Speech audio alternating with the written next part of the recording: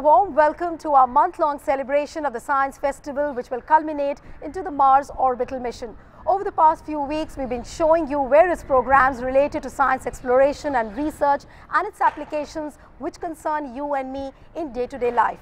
Today we are at the esteemed Tata Institute of Fundamental Research in Mumbai, which has played a pioneering role as far as the basic science research in the country is concerned. But when you talk about the basic science research, neutrino particle is one particle which has evoked a lot of interest amongst the scientists and the physicists across the world. But what exactly is this neutrino? Joining me now is an esteemed panel of guests. To my left is Professor Amol Dighe, who is from the Tata Institute of Fundamental Research, Mumbai. We have Professor Nabha K. Mandal, from TIFR. Then we have Professor D. Indumati, who is from the Institute of Mathematical Sciences, Chennai. Professor Vivek Datar, who is from Bhabha Atomic Research Center, Mumbai. And Professor Mohammad Naimuddin from Physics Department, University of Delhi. Welcome all of you on this special show on Rajya Sabha Television. I would like to begin with you, Professor Mandal. I remember when we were in grade 4 and when we were studying about atom, it consisted of electrons, protons and neutrons. But when you talk about neutrino, is it something which is an extension of all these three particles which we have studied?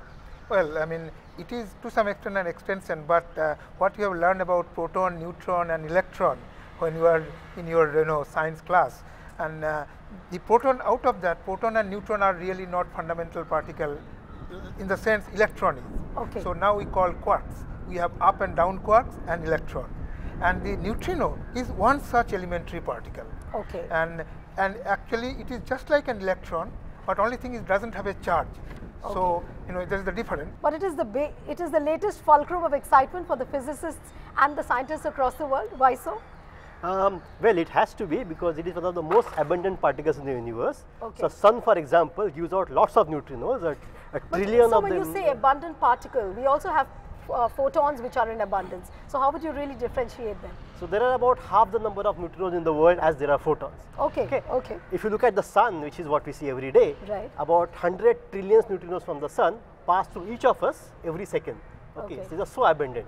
But so from what you're saying, I gather to understand that the scientists know what neutrino now is, what it is capable of, but probably you don't have the technology to detect what it can really do to future? That's true. So we know about neutrinos, we know some of its properties, we still don't know some. For example, we don't know what its mass is. Okay. But from whatever properties that we know, we can actually infer about where they come from, the stars, for example, sun, what they do in the sun. Okay. But still there are lots of things that we don't know about this. Right. And once we learn more about it, then we can think about what use to put it to more and more. Okay. Professor Indumati, if I could come to you. Neutrino, what is the need for building an underground lab for neutrino when you particularly talk about that? So this has to do with actually not the neutrino itself, but what other particles we receive on Earth. Okay.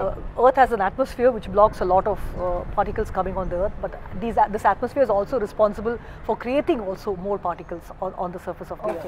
And if you just look at the number of cosmic rays, in fact the origin of these cosmic rays is still an open question in particle physics today, but if you look at the number of cosmic rays reaching us, and many of these are charged particles like protons and a kind of a partner or cousin of electron called the muon. So all these particles will just bombard the surface of the Earth. Okay. But being charged, you know that the Earth is like Earth is like electrical neutral, right? Okay. So once these particles go through the Earth, they get absorbed over some distances. Are you saying that when the cosmic rays fall and the other particles are also traveling, so it's only the neutrinos which go underground and the other particles get filtered? You have something absolutely like that? understood it. So in fact the Earth acts as a filter for these other particles.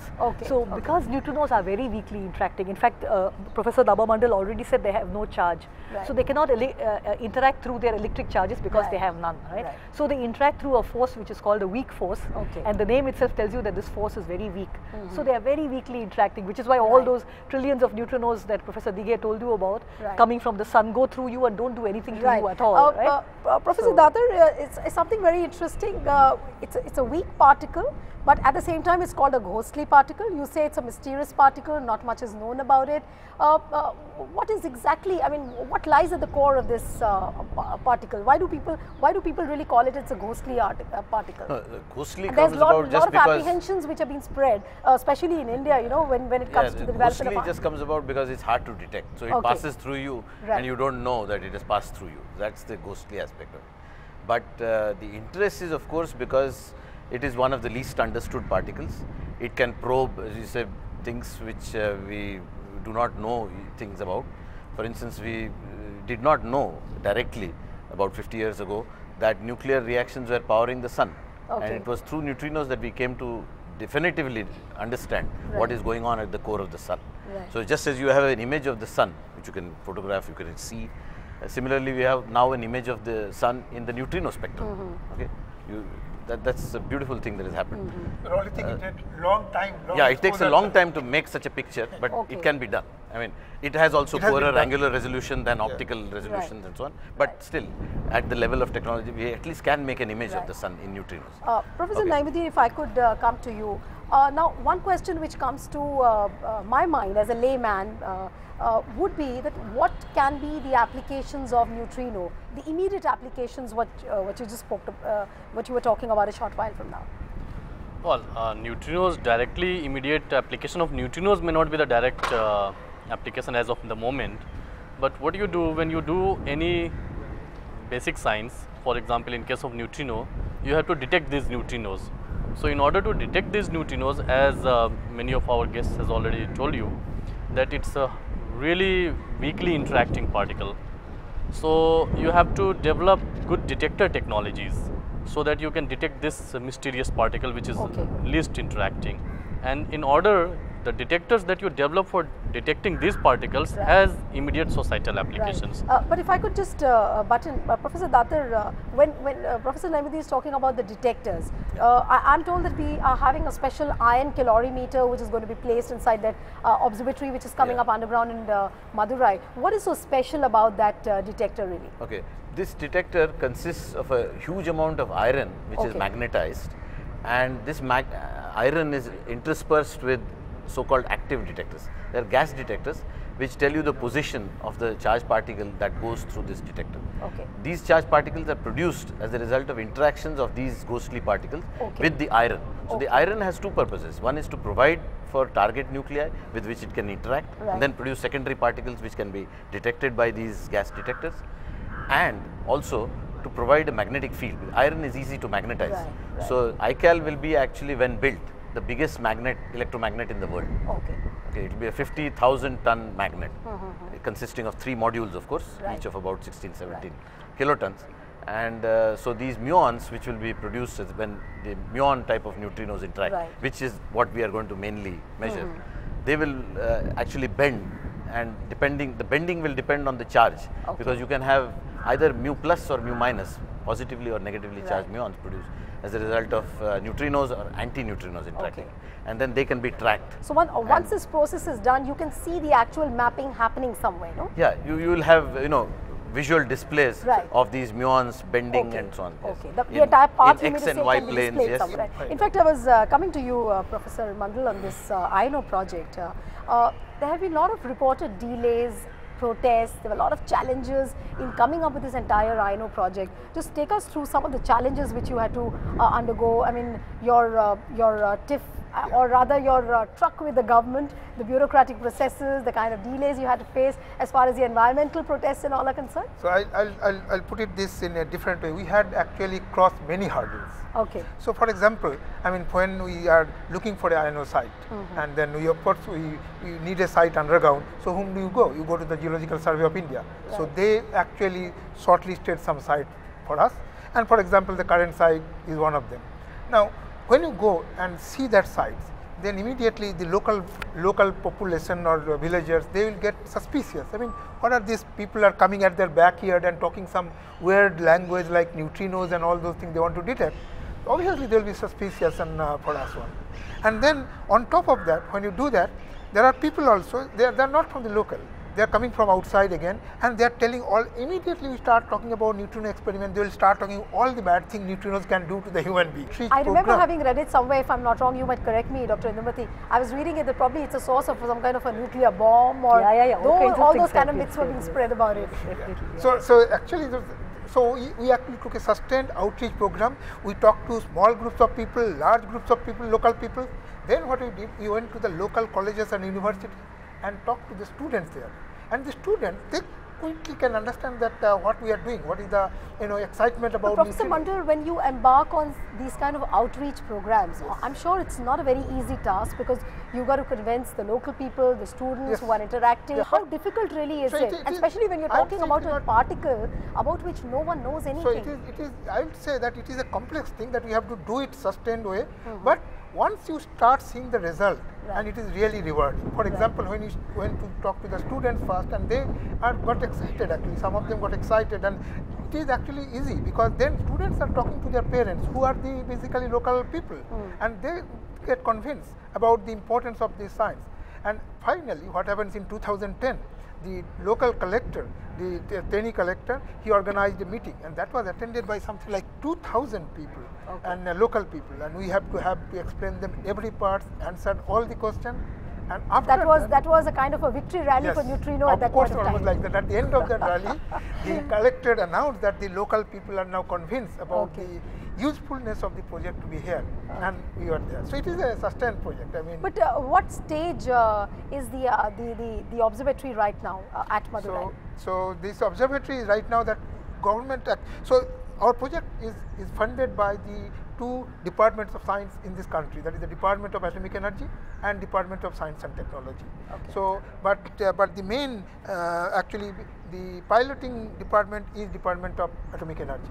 So our project, we have been given the proposal with all the funding required, and it has to first approved by the Planning Commission, and then it has gone to the what you call the Atomic Energy Commission. Right. It is the complete project.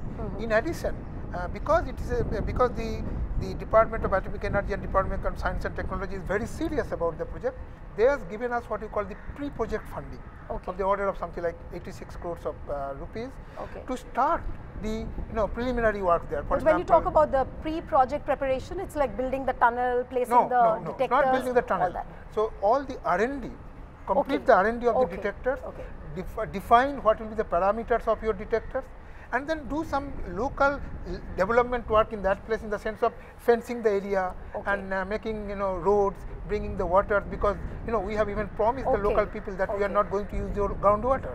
So we are bringing water from a river which is 15 kilometers away through pipeline. Right. All these works we are doing in this pre-project fund. But Professor DK, if I could ask you, projects like these, when they come up, especially in natural habitats like the one which is just coming up in the Theni district of Tamil Nadu, this INO project, how can it really help the local people over there? Because a lot of tribal population, a lot of local people who are staying and who would be staying around the observatory, how will this project really help them? You have to look at two different things actually, the schools in that place, the colleges around it, and the local population, because the local population is not related either to the schools or the colleges, right? Right. So when you go there and ask their questions, they are not questions that you or I would think of. Right. I mean, their questions are, can I still graze my goat in your land? Okay. Okay. So, no, we had a lot of learning to do. Actually, in fact, many of us who have been going there over the years. No, so which means that they're still concerned about their livelihood. Yes. So, I think. But will the project really cater to their livelihood? No. So that's what I said. So what I'm saying is we had to even find a meeting point first to understand each other. Okay. So their questions were, we needed a culvert here, we needed a street light there. So it's at a very different level. Okay. But one thing I think now they have all appreciated. We said that, look, as a basic sciences project, many of your children who are going to college can actually come and do a summer project with us. Okay. And that they can understand. So that's a ray of hope you've held out for the local people. The other aspect of any big science project is that you invest a lot of money which has to be invested locally. Right. Because building the tunnel and all this kind of things. So it also brings employment for the local people.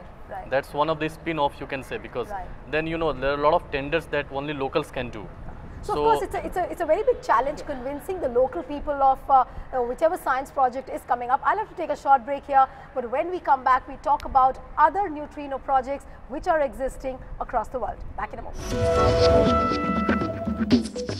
Welcome back. You're watching our special program from the Tata Institute of Fundamental Research, Mumbai. Professor Mandal, if I could start with you. There are various other neutrino projects in countries like Italy, Japan, which have made some kind of a forward movement. So is there going to be some kind of a link with the project which India is going to come up and the ones which are really existing across the world? Yeah, surely. So, what is happening now, the neutrino is one of the most exciting area of research in particle physics today. As you have learned from other panelists today, that we have learned new exciting things about neutrinos. The neutrinos have mass, they oscillate from one species to another, things like that. So, in this process we have to learn many of their properties completely. So, for doing that one, there are many experiments are also being planned or already operational in elsewhere of the India. For example, there is an experiment going on in South Pole, in below 1.5 kilometer of ice at the South Pole, which is called ice cube. Okay. This detector is a kilometer cube detector in the ice. Okay. And this detector is looking for neutrinos coming from astrophysical sources, So very high energy So neutrinos. what you mean to say that this one particular detector has been placed inside the ice cube, Yes. one could be under the So, sea no, and one could be underground, like what the one is coming up in India. This experiment is addressing the issue that what are the sources of cosmic rays, what are the sources of neutrinos. Okay. There are 2 experiments and actually 3 in France, in China, in South Korea. These are looking for neutrinos coming from the nuclear reactors. Okay. Using that, they are studying some properties connected to the neutrino oscillation. Right. It's called the mixing angle. Okay. So, they are determining that one. Now, one of the key question that we still have to answer in the neutrino physics is that we know that neutrinos have masses, and we know there are 3 neutrinos, right? And but we do not know which of these 3 neutrinos is the heaviest, which one is the lightest. Okay. Okay. So, this question is called neutrino mass hierarchy. Neutrino mass hierarchy. But Professor Datar, if I could bring in you what Professor Mandal is talking about, are you really hopeful? Of course, there's a word called leap of faith, which is very big in science. But with this INO project, which is coming up in India, are you really hopeful that you will be able to cater to all these kind of requirements which you're actually looking at? Yeah, I mean the detector that is being that will be built will hope to measure this mass ordering of these 3 species which are analogous. But why is it there is a confusing signal when you talk about the mass of neutrinos? Some say it's a 0 mass thing. Some say no, it has a little mass, which is measured in terms of EVs, or I'm not too very clear, but in some kind of units it's measured. So we know certainly that at least 2 masses are non-zero. Okay. Whether or not the third is 0, we don't yet know. Okay. So that has to be detected. That has to be found out. Okay. But right now the question that is important is whether, as he said, how are these 3 masses ordered? We know the ordering of 2 of them. We don't know whether the third one is higher than these 2 or lower than these 2, because that difference is larger. So we don't know whether it's up here or down there. Okay. Now that question is important because if you want to address another important question, which is even probably more fundamental, is that why is there a preponderance of matter over antimatter in the universe at large? Right. That question, if it has to be answered, we have to know an answer to this question as well, at least in many of the experiments. So, what you mean to say, does it have any relation with the Big Bang theory? Professor Naimuddin, if I could bring in you. Yeah, so we know that from the Big Bang theory that the current matter that we see around us in the universe, it's only about the 4%. Okay. And about 15 or 16% of that is the dark energy. So about 80% of the matter is missing. Okay. And we say that's a dark matter. Once this distinction is complete between matter and antimatter, what is the immediate application where you could actually apply this in terms of technology? Because that is one question which comes to every mind, and that is that, where can you use that technology immediately? See, technology usually follows fundamental science results after some time, maybe decades or maybe even centuries. Right. So right now, as you said, our main emphasis is to actually understand things and then see where they take us. Okay. Or as Naeem said some time back, that the technologies that come off as a spin-off for what you want to do. Right. Okay. However, I may like to say that there are certain kind of technologies that we do expect to develop in the next few decades, which will be very important. But when you talk about the spin-offs, what are the kind of spin-offs you're talking about, the technological spin-offs? The kind of spin-offs that already have come are, for example, in medical imaging kind of techniques, right. Or Cherenkov even the accelerators that we use for treating cancer, for example, it's a spin-off from basic science. Okay. So people who made the accelerator first, they were not making the accelerator for some application. They were trying to understand if they can accelerate particles or not. and that's how the accelerators came into existence. And now you can see the uses. Almost every hospital has an accelerator. So that's like a spin-off of basic research. Can I put it a different way? I mean, I think the basic research comes first. In the sense, 100 years ago when the electron was discovered, you didn't know to what use you could put it, right? You didn't have, I mean, all our conversation is being recorded through electronic equipment which needs these electrons to move, and you need to understand their properties before you can apply them in any technology. So I think that first we should understand that this is a basic sciences project. So we're still trying to understand the nature of this particle. And I think the best analogy is the blind man with the elephant, right? So all of us have seen different parts of the neutrino. You know, we have seen, you know, somebody's felt the trunk, somebody's felt the tail, somebody's felt the ears, and we don't know what kind of beast this is. So the question about applications and technology. That's an excellent analogy which has been given by you. But Professor TIFR, if I could ask you, when you talk about projects like these, you know, like J.J. Thomson, when he came up with the discovery of electron, and when the Queen of England asked him, he said, well, who knows, you might just tax it one day. So when it comes to the economics of neutrino, are you really hopeful that in terms of generation of money or maybe making faster buck, in terms of those things, neutrino could be helpful in any way? Well, let me first tell you about the use of neutrino that we know we could put it to, maybe not now, but in a few decades, and which is, for example, for nuclear non-proliferation. See, the property of neutrino that we just heard about is that it's very weakly interacting, so it passes through everything, which means that it's impossible to hide neutrinos.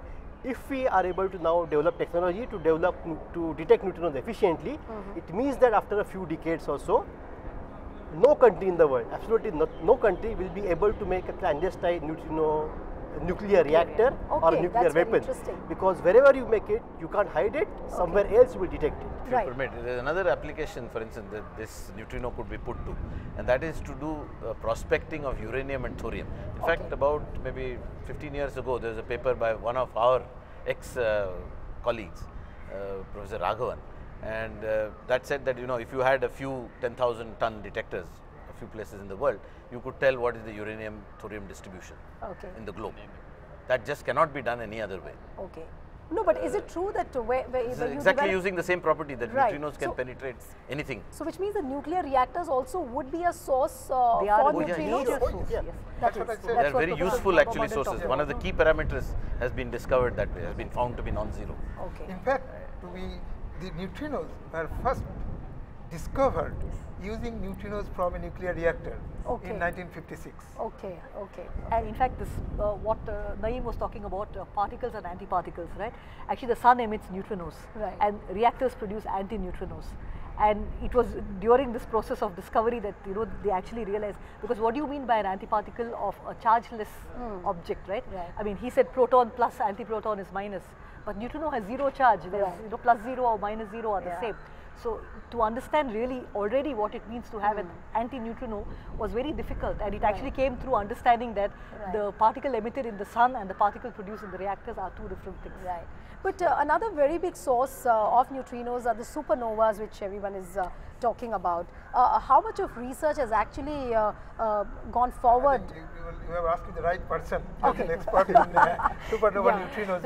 Okay, so I'll ask Professor Dike on this. So how much of the forward movement has happened when you talk about the supernovas as becoming the most important source of neutrinos? See, mankind has been observing supernovae for thousands of years. We have records from the 10th century and so on.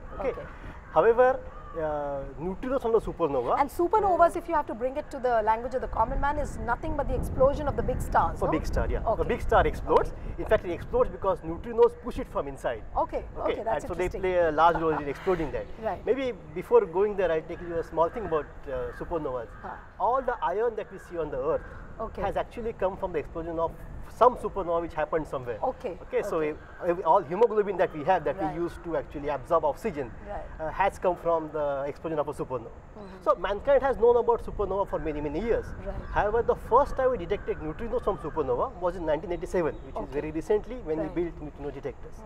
Now, whenever we look at stars or even the sun, what we actually see is the light coming from it, and therefore we look at its surface. Light cannot tell us what happens inside the core of the star because the light cannot pass through the star. Okay. Neutrinos allow us to see what happens inside the core. Okay. Actually, what nuclear reactions happen inside the sun. Could be the core of the stars, core of the sun? Yeah, everything. Okay. So to understand inside of the sun, we actually need neutrinos. Okay. And similarly about supernova. Okay. Now, as I said, how a supernova explodes also tells us about how we came into being. Okay. So the new neutrino detectors that are being built are built such that they are efficient in detecting neutrinos that will come from a supernova. Okay. So when a supernova will explode, about 10 to the power 58 neutrinos come out in 10 seconds. Okay. So whenever something like this number. will happen in our galaxy, Right. we are now sure that we will see thousands or 10,000s of them in our detectors. Right. And from that, we'll be able to actually know how stars explode, which is one of the big mysteries. And for any forward movement now, as far as the supernovas is concerned, of course, you've got to wait for the next supernova to happen. Yeah, of course, yeah. Everyone is waiting. Everybody Right. is waiting. Typically happens in about once in 30 years or so. So it's about Actually, overdue it is for the one. neutrinos through which you will know that a supernova explosion has taken somewhere. So you can even alert the optical astronomer all around the world that a supernova explosion has happened there. Look at that direction, and after some time they will see it in light. See, in neutrinos fact, in will come 1987, about a day before the actual light comes. So we know where to look. I would come to you, Professor Datar. I mean, it's something of a huge interest. We've seen in our childhood serials like Star Trek. We used to see interstellar communication happening, and so I've read it somewhere that probably neutrinos could help us in building that kind of a communication. Is it true, or is it just purely a fiction? Well, at this time, I think it is more in the realm of science fiction. Okay. But what you think is science fiction today can really happen. But some kind of a research has already taken place as far as Yes. communicating So signals is hundreds of concerned. kilometers is what has been achieved now. If Okay. you want interstellar, that's a much taller order because you have to have much higher energy accelerators. Okay. You have to have PeV or something like that, which Okay. is orders of magnitude However, higher. remember that hundreds of kilometers already is good because if you want to send communication by light, it has to go via satellites. It has to actually go around the Earth. Okay. Neutrinos can go through the That Earth, is the so point. they Yeah. actually will reach faster cannot than the stop. light Okay. can reach. So in fact, it's a faster than So on light a lighter communication. side, the stock exchange broker in Tokyo will get information from New York a little faster Through the Earth. than And by that is not neutrinos. through the satellite, and but through the can make his neutrinos. decision, which can help him make some more money. Second You before do not the need news coming antennas through the and satellite, It right? really sounds like a science fiction, but who knows, it might become a reality because, as they say, today's science could become the technology of tomorrow. Thanks to all my guests. It was a pleasure to have all of you on this program. Thanks. Thank you. Thank you.